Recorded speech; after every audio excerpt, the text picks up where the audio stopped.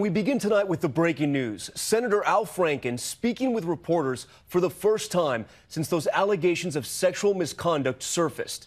The Minnesota Democrat saying he's embarrassed and ashamed over those accusations and that he's heading back to work tomorrow to regain the trust of the people he let down.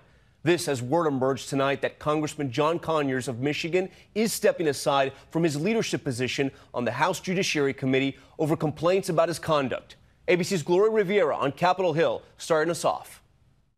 Tonight, Senator Al Franken facing questions for the first time since sexual misconduct allegations against him. This interview to air tonight on Minnesota station WCCO. And I have a long way back. I have a long way back to win back the trust of the people of Minnesota. I've let people down. 4 women have accused the Minnesota Democrat of inappropriate touching. Franken also spoke with Minnesota Public Radio. This whole thing has been, embarrassing, and it's been difficult. This has been a shock to me. I would never intentionally do that.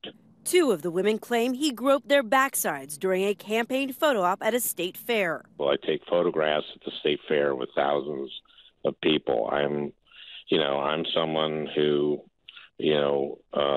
hugs people. But Lindsay Menz did not think the contact was incidental. Al Franken pulled me in towards him and then put his hand on my rear.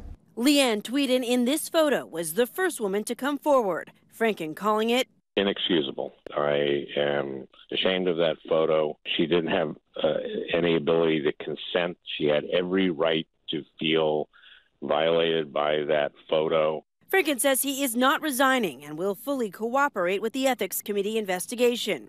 Also dogged by accusations of sexual harassment, long-serving civil rights advocate Michigan Representative John Conyers. Former staffer Melanie Sloan says she was repeatedly berated and belittled by him. I walked into his office, having been called up to brief him on something, and he was walking around in his underwear. In a new statement today, Conyers says he will step down as a ranking member on the House Judiciary Committee, but not give up his seat. I deny these allegations, he said. I very much look forward to vindicating myself.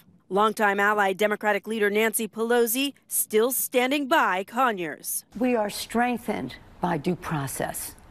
Just because someone is accused, and was it 1 accusation? Is it 2? I think there has to be. John Conyers is an icon in our country. And Gloria joins us live from Capitol Hill tonight. Gloria, Congresswoman Pelosi called on Roy Moore to take himself out of the Alabama Senate race, but she's saying Conyers deserves due process. Tom, one difference for Pelosi is that with Moore, a minor is involved. Roy Moore accused of the sexual assault of a minor.